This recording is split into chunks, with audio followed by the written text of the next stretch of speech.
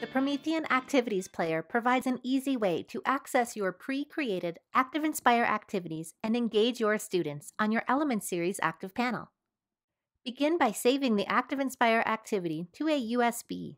Then plug the USB into your Element Series ActivPanel. Select the Unified menu, then tap Locker. Select Activities. Recently opened activities will display here on the Recent tab. Tap the diagonal arrows to maximize or minimize the activity player. Tap Open to access an activity from your USB. Tap the 3 horizontal lines in the top left corner and locate your USB. Next, select an activity. Again, the activity may be played in this window or full screen.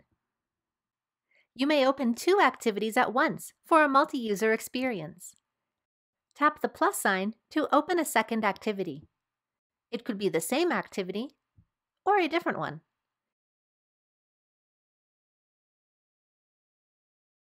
Multiple students can practice skills and concepts simultaneously. Tap the X to close an activity. Once you close the final activity, you'll be returned to the main window. Tap the X once more to return to the home screen.